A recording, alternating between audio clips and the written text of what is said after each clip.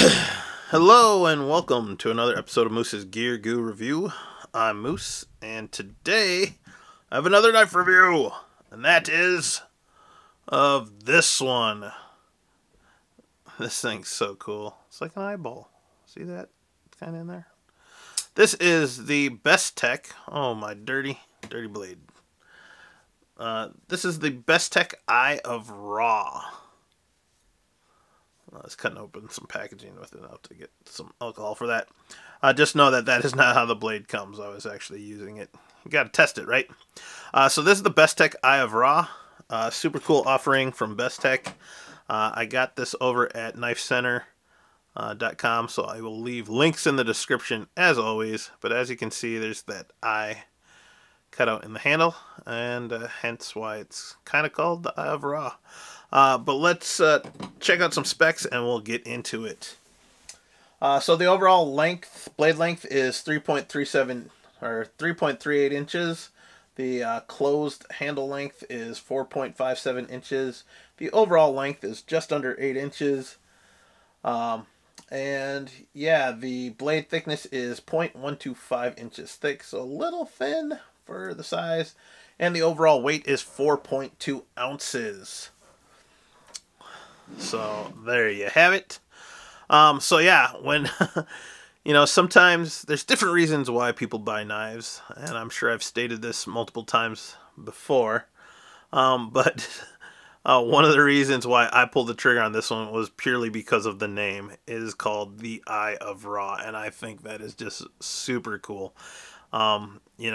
Egyptian culture, and just they got cool names for things, and ever since that movie Stargate came out, I was like, okay, that's cool stuff. That being said, obviously, like I said before, it has the eye milled out in the handle, and hence the name.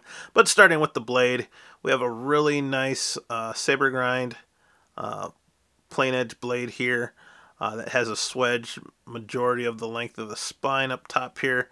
And this is just a really nice and slicey profile for this knife. You do have some belly, and then it just has a continuous sweeping blade up, and it does come down to a pretty fine point. So very nice, very slicey, and just looks really cool. It is a two-tone blade. We have kind of a stonewash finish up top, and then satin flats or satin grinds for the swedge and the flat grind there. We do have this nice sharpening choil or ricasso, and there is some jimping on top. As far as branding goes, we have the Bestech logo, and then on the back side we have the D2 stamped on the steel. This is a D2 steel blade. It is a designated flipper, and it flips super well. And I believe it's on ball bearings, because that just flips too nice to not be. There is some jimping on the spine, like I said. A small patch, it's okay. And there is some jimping on the tab, which I always like on flipper tabs. The detent locks it in enough, and then you just get a flick, and it just pops out. And this thing can really fly. It has a very satisfying flip deployment. Going into the handle, we have the Bestech stylized pivot there. This one is kind of off center, but that might just be the one that I got, or maybe it's supposed to be like that. But to me, it just seems just tilted a little bit to the right there. Not a huge deal for me, but if you're picky about that, you might want to, be prepared if it doesn't come that way. But overall, it doesn't hinder the function of the knife. This is a shadow box knife. You can kind of see the liners. This knife is offered in 4 different colors as far as G10 and liners. Each one is a different combination, I believe. So this is the black with like a bluish chromed blue. It looks really cool. There's a green, like an OD green with gold, and then there's a yellow handle scale, and then there's a orange handle scale, I believe. But I'll leave links in the description below, and you can check out those other variations. But I do like this blue-black, and it just kind of, at certain angles, the light just hits, and it just looks really cool. So yeah, going to the handle, we have these contoured G10 handle scales. Gives you that eye, looks really cool, and feels good in hand. The ergos are pretty good. So yeah, there's a lanyard hole. All the other hardware is silver. There is a G10 backspacer, and then we have a really nice chromed out deep carry pocket clip. The screw isn't necessarily recessed, but it is wide enough to get most pant material through there. The only thing with this is that the pocket clip angles with the butt of the knife. So you're not always going to get like the perfect flat fit to your pants, depending on how your pants are designed. But it at least matches the angles of the knife and just kind of ties it in. But it does work pretty good as far as slipping in. I did have one hookup. These cutouts for the eye are a little sharp on the edges, like they're not chamfered. And so I have a couple times when I'm pulling the knife out, had my pants material get caught on that sharper edge of the eye cutout and kind of just snag. So be aware of that as well. But I could easily take off the pocket clip and kind of sand those down or smooth it out. But yeah, it is a one position pocket clip, right side tip up only, and yeah. But like I said, I did use it. It cuts really nice, great for slicing open packages, really slicey, fast knife, and it's fidget friendly with that flip. I could just do this forever. It is a liner lock, and the liners aren't specifically milled in any sort of way other than the cutouts here.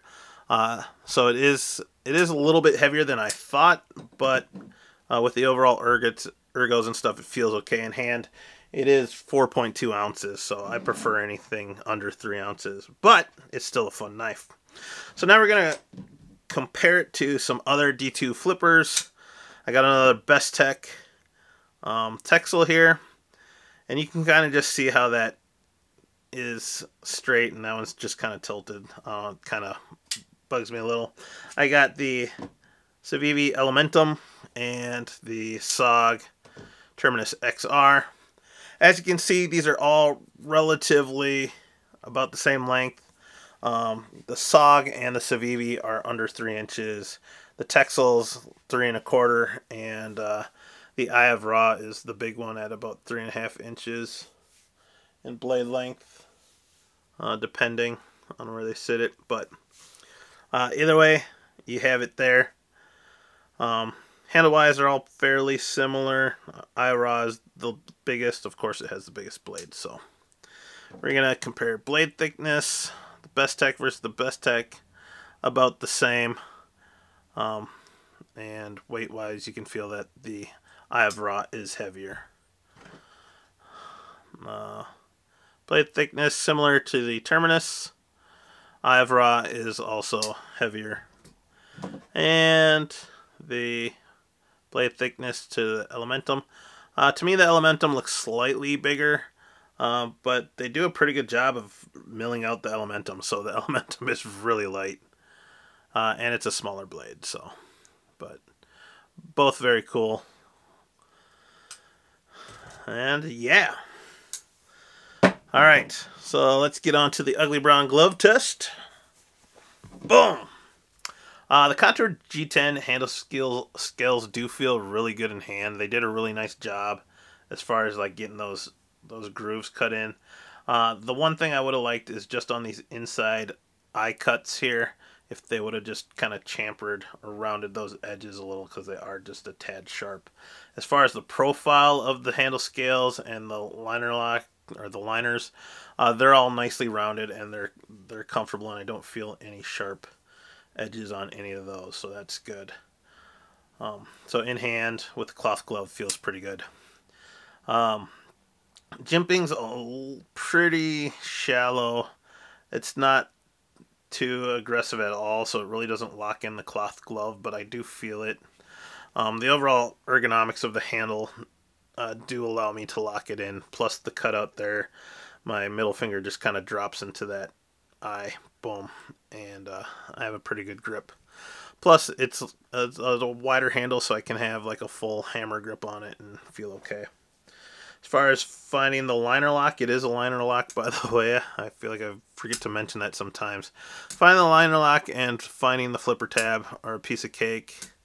They're definitely evident. The glove does not slip on the flipper tab, and the liner lock is easy to disengage to close the knife. So, yeah.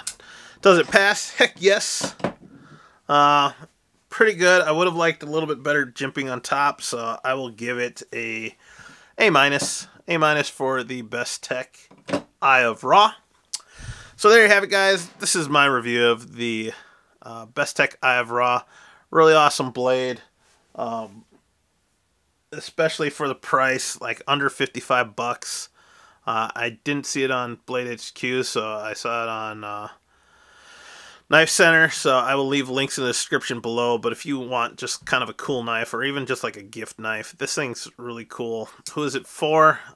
Anyone who has a lot of slicey jobs to do, slicing open packages, you know, even just for lunch and food prep. It is a bit too heavy for me to personally recommend it for hiking. You know, if you're carrying something this big, you might as well just get a fixed blade.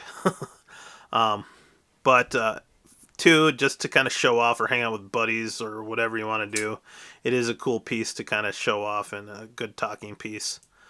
Size-wise, it's kind of big, so you might not be a good urban EDC. But nevertheless, it's a really cool, fun knife for a really decent price. So there you have it, guys. That's my review of the Bestech Eye of Ra.